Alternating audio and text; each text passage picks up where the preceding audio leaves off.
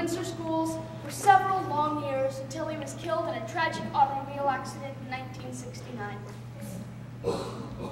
Rudy taught Spanish and driver's education to both students and adults. Clarence Ronavera, principal of the junior high, remembered that Rudy had a great influence on many people and acted as a liaison between the school, the community, and the Mexican-American youngsters. Over 400 signatures were on a petition to have the newly constructed school named in his honor. Mr. Hurrieta was scheduled to be a teacher and a counselor at the newly constructed school. The gymnasium was named Rudy Hirschel Gymnasium by the unanimous vote of the Board of Trustees in October of 1970.